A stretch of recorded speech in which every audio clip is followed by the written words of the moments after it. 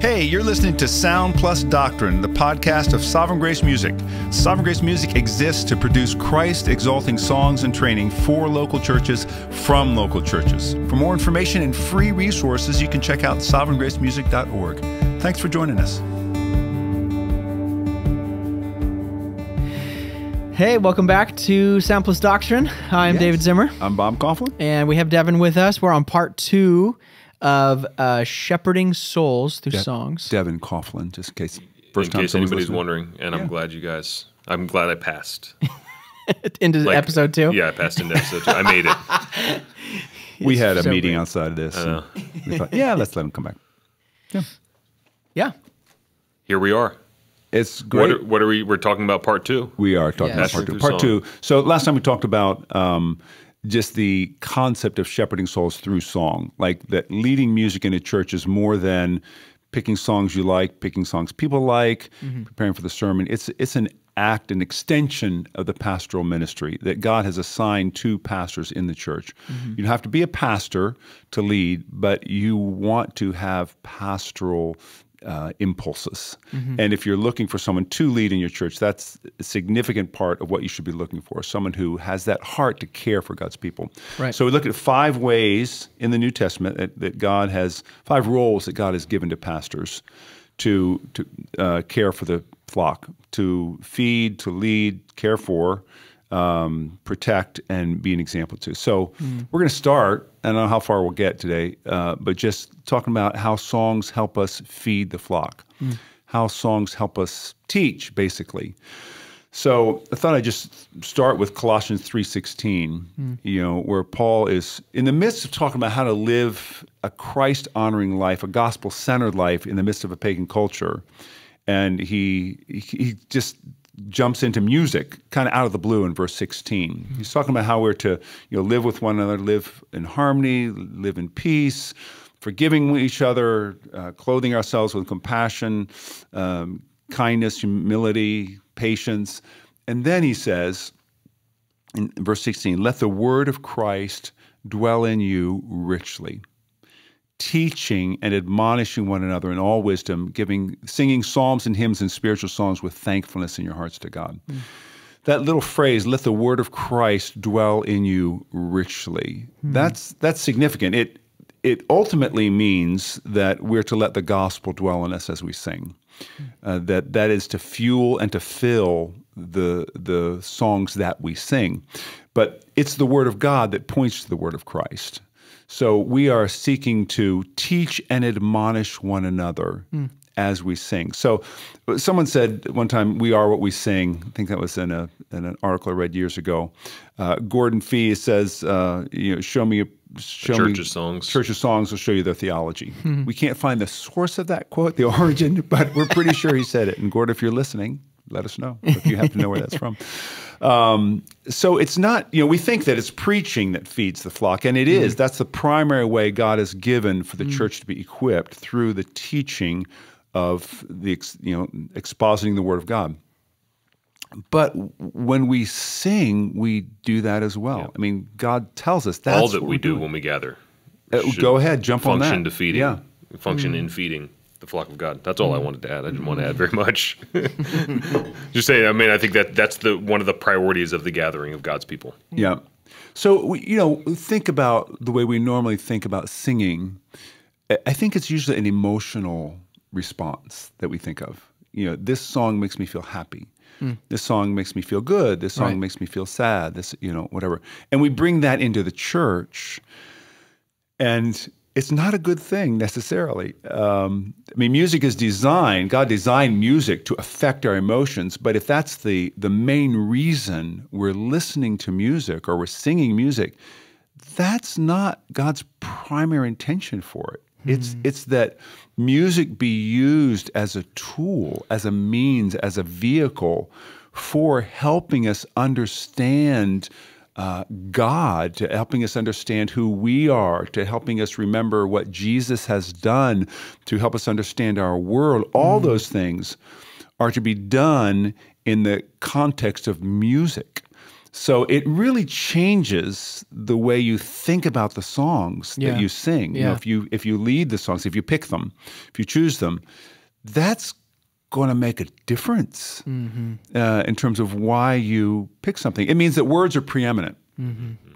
They're not secondary. And we've talked many conversations about the words of the songs we sing. They really matter. I mean, people remember the songs we sing much better than we remember the sermons. You know, if you can be sitting there on a Sunday afternoon and ask the people you're with, hey, what do you remember from the sermon? They might, remember a couple points, hopefully. But by Wednesday, maybe not. Certainly by next week, the following Sunday, a lot of people don't even remember what we talked about last Sunday. But they remember the songs. We can remember songs, and that's God designed it that way. In Deuteronomy 31, when Israel was about to enter the Promised Land, God was telling Moses that the people were about to deny him and follow idols after they got into the Promised Land. And he says, teach them this song because it will live unforgotten in the mouths of their children. Yeah. The song will help them remember. And that's one of the characteristics of music. It helps us get the words into our heads and into our hearts. And so it's crucial that we consider, is our congregation getting the right diet theologically through our songs? If someone was to get their knowledge of God from the songs we sing over a year, right? How well would they know him? How much would they know of him? We expect the preaching to do that, but the songs should be doing it too. Yeah, I think again, it highlights the fact that we have to understand that singing is formational. Singing does shape us. It shapes our affections. It shapes our theology, and once we grasp that, then what we sing matters. Singing becomes more a matter of being governed by the Word of God and reciting who He has revealed Himself to be than it does of expressing what we want to think about God. Yes. Or what makes us feel best about the God we believe in. And it's such a powerful medium. So you can have people, the way our brains function, God has made our brains to function, word joined to melody has far more of an effect than word on its own. And so God has given us this gift. I love Calvin in his foreword to the Psalter that he put together. He spends an extended time talking about the power of music, the palliative melody. He recognizes what he calls a secret power that the two parts of music, words and melody, exercise when they're joined together. And he writes this. He says, "It's true that all evil speaking perverts good morals, but when melody accompanies it, it pierces the heart much more strongly, and so enters inside of it. Wow. Therefore, it's all the more necessary to have songs not only honorable but also holy, that have the effect of encouraging the church to pray and praise God, to meditate on His works in order to love Him, fear, honor, and glorify Him." That's so good. That's Calvin. Yeah, that's Calvin. Wouldn't normally expect that coming from John. Yeah, so that makes me think of, when we approach singing in the church as like, how is it going to make me feel? It really doesn't matter so much what the words are saying. Because I just want it to make me feel good, which is how we get bad words or vague words set to great tunes, great melodies, because it just makes us feel good. That's not the ultimate goal. Now, if we're singing the truth about Christ and singing it with comprehension, it will make us feel good. Yeah. But not in the sense of the first way I was talking about, because that would be more an emotional response. The second is more talking to our affections, which, emotions are what we feel, affections are why we feel it. So when your songs are addressing affections, they're speaking to, well, this is who God really is.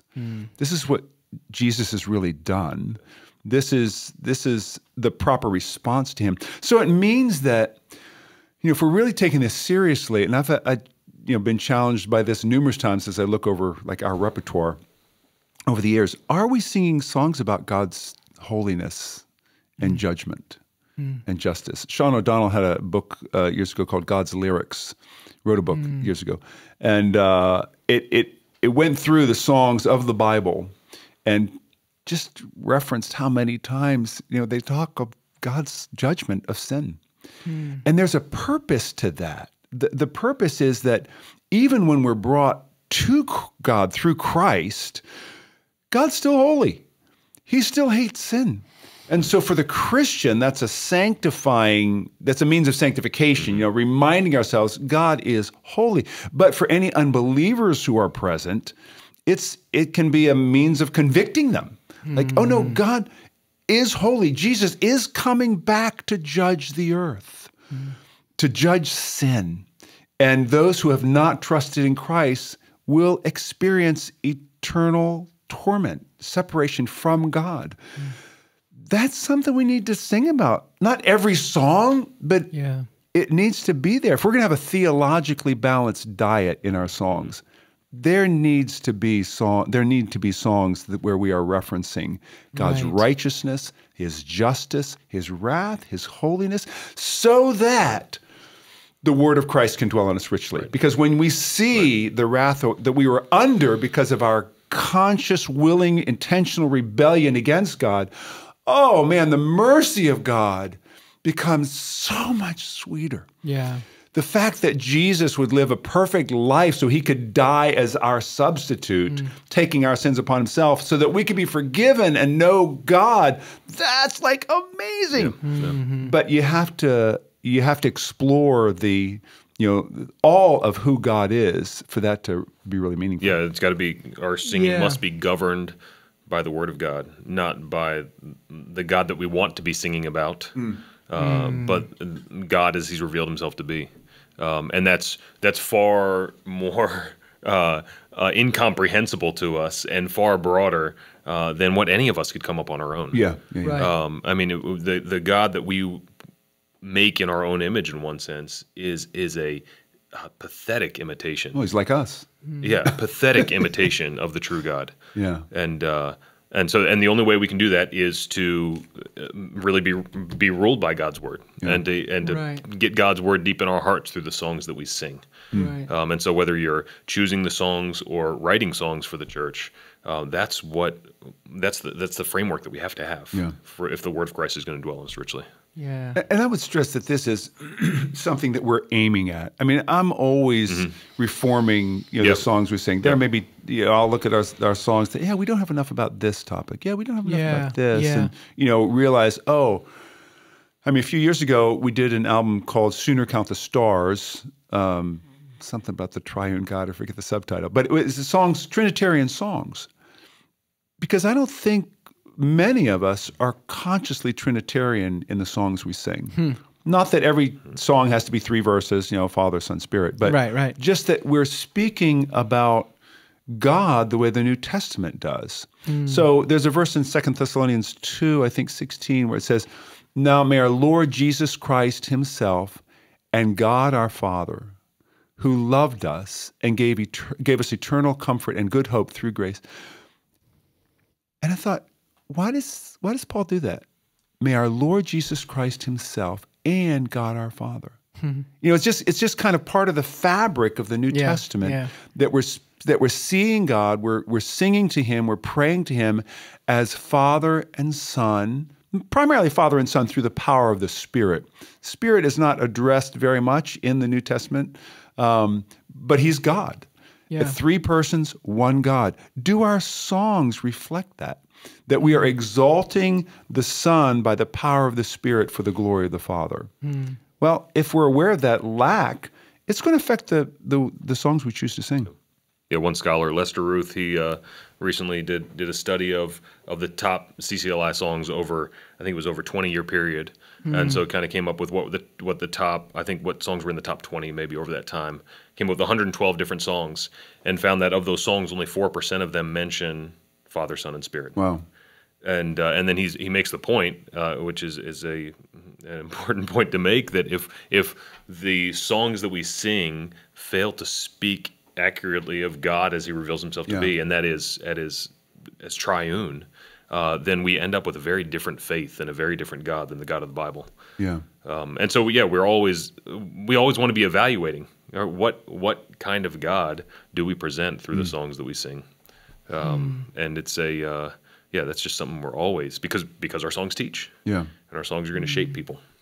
Yeah, and ultimately, I think I said that recently, I would say primarily, what our songs are meant to be doing is enabling the word of Christ to dwell in people richly, which is why, whether it's through a gospel arc, that you're taking your meeting through, God is holy, we're sinful, God's provided a way of being forgiven through Christ, and we respond to that.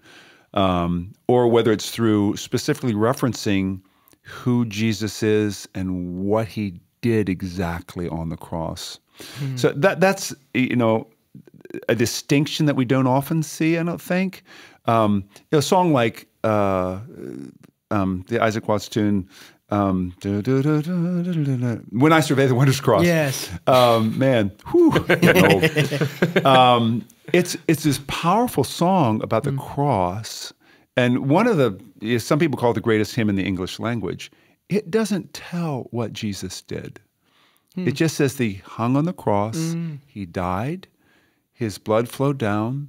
Has there ever been love like this? Love like this, demands my soul, my life, my all. But it doesn't articulate what, say, in Christ alone does. And on the cross, as Jesus died, the wrath of God was satisfied. That is fact. Yeah. That is objective truth that enables the word of Christ to dwell in people richly. And that's something we need to be looking at. Again, if you're responsible for planning or leading the songs, that you need to be looking for songs that say that. And of course, in Sovereign Grace Music, we have a burden for that. If you're going to write a song that's going to be sung somewhere, sometime, why not try to include the heart of the gospel, Jesus' substitutionary sacrifice for us, and all it implies. We don't just keep singing about that over and over and over and over, but we talk about the implications of that, what it means, how it affects our lives. And that's a part of feeding the flock. Yeah, and I feel like a lot of people, if you look at YouTube or Instagram or whatever, a lot of people are singing about Jesus. They're gathering in large crowds to sing about Jesus, but I feel like it's the pattern seems to be we're just responding to this one area, this one point, and we just keep rehearsing that. And so, how do you make for someone who loves to be a part of those worshipful events, or those are the songs that they sing at their church?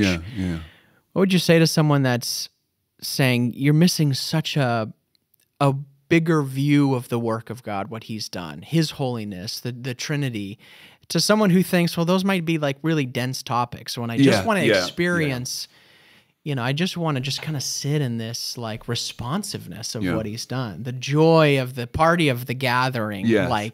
So what would you say to someone that would find those hymns or those kind of songs too dense or too thick?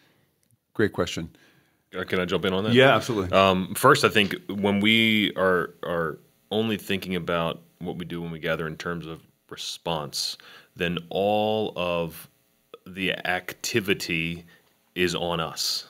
And that really flips on its head what I think a biblical conception of Christian worship is in the church is meant to be. And certainly that's a part of it.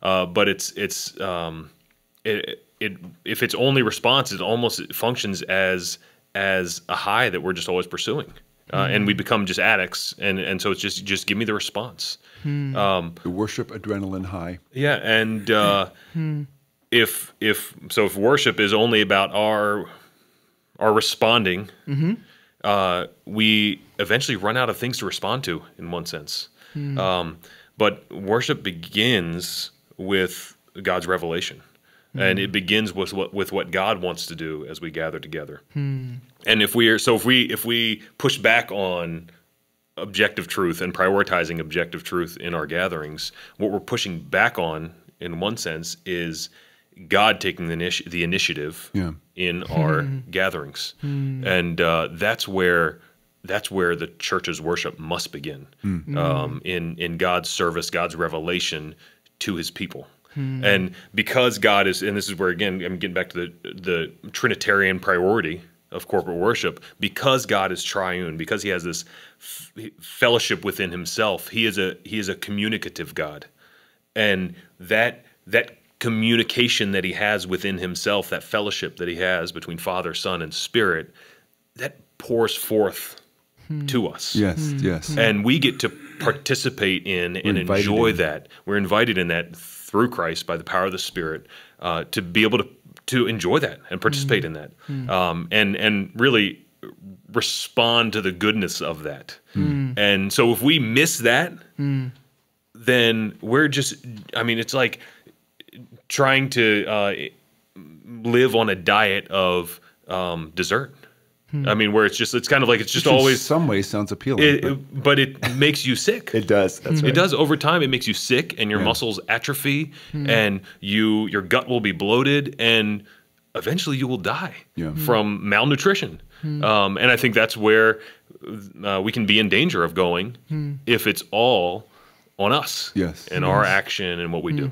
Yeah, I would just describe that as you start to worship your worship. You start to be passionate about your passion. And it just dries up. Because, or as you were saying, you run out of things to talk about. Well, you run out of true things to respond to because it's all about your response. And you're just trying to produce that again. Right. And another thing I'd say is that wouldn't want people to understand, and answer your question, wouldn't want people to think that, we're just talking about, or the Bible is just talking about singing weighty, heavy songs. But our songs teach us how to relate to God. Yeah. So if you have shallow, repetitive songs, if that's all you sing, it can communicate that, God's easy to know. And He's a lot like us. Like He never gets very deep. He just kind of functions at our level. Right. But if all you ever sing is doctrinally thick, difficult songs, that can communicate that God is only interested in relating to highly educated people. Well, yeah, or he's distant and far inaccessible. Off. Yeah, he's inaccessible, If you only sing emotionally driven songs that they're always charged up. I'll look at YouTube sometime at different worship events and whatever, and it's just this, they're always so excited. I thought my church isn't like that. I mean, we get excited, but it's just not always up here. But if that's all you ever do is sing emotionally driven songs, that can tend to teach us that God is primarily interested in our feelings and not so much in our minds. Or our hearts. More importantly. And then if you sing, on the other hand, emotionally dry songs that never allow for expression, that can teach us that God really isn't interested in what we feel and desire. And as J.K. Smith has written so well in You Are What You Love, and some other books, that's my favorite, James K. Smith. Jamie Smith. Yeah, Jamie Smith.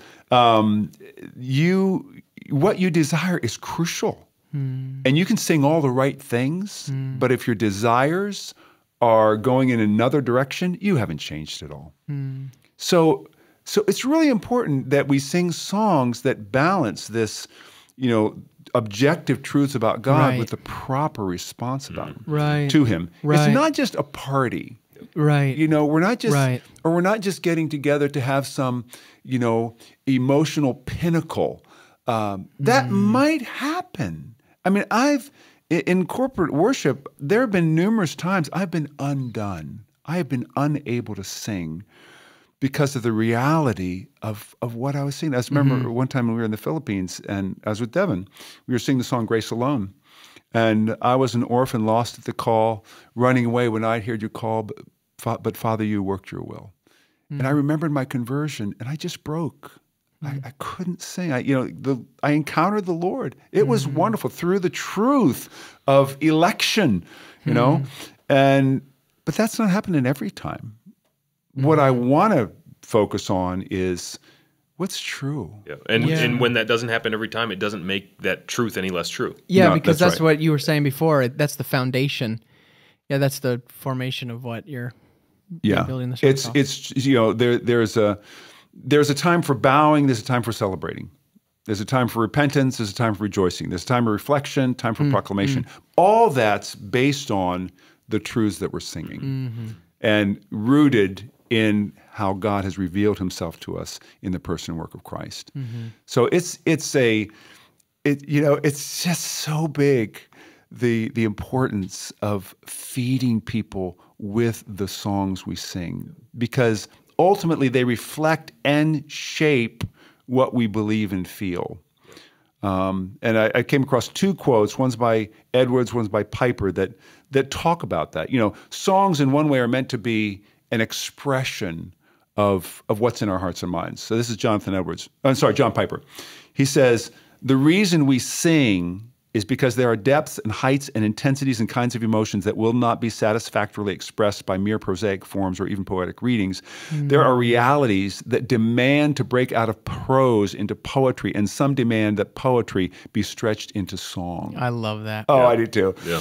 It's just so true. Like, you cannot sing about the Son of God leaving his throne, taking on our flesh, living a perfect life, dying as our substitute, receiving God's wrath in our place, rising from the dead, ascending to his Father's right hand to intercede for us from where he's coming one day as a faithful groom for his bride, and not be, this is amazing. We have to sing. But then Edwards flips that. Jonathan Edwards, American theologian, one of the greatest ones we've produced. Actually. English, okay. Jonathan Edwards was in America. Before it was America. Before it was America? Yeah. This is cool. Oh, man, I'm feeling corrected Right. right now. Americans like to claim him, but he's really not Oh, American. no, I'm going to continue to say he's American. Anyway, he said the duty of singing praises to God seems to be given wholly to excite and express religious affections. To excite. There is no other reason why we should express ourselves to God in verse rather than in prose and with music, except that these things have a tendency to move our affections. So concentrating or being aware of how songs are meant to feed us is a means of actually encouraging faith-filled, Christ-exalting, Christ-Spirit-empowered worship in people's hearts. Right. So it expresses what's there, and then it excites what should be there. That's what singing can do. Right. Amen. Amen. We're out of time. Okay. And but let's continue this conversation. I think we should Absolutely. do that. Thank you for listening to Sound Plus Doctrine, the podcast of Sovereign Grace Music. For more information, free sheet music, translations, and training resources, you can visit us at sovereigngracemusic.org.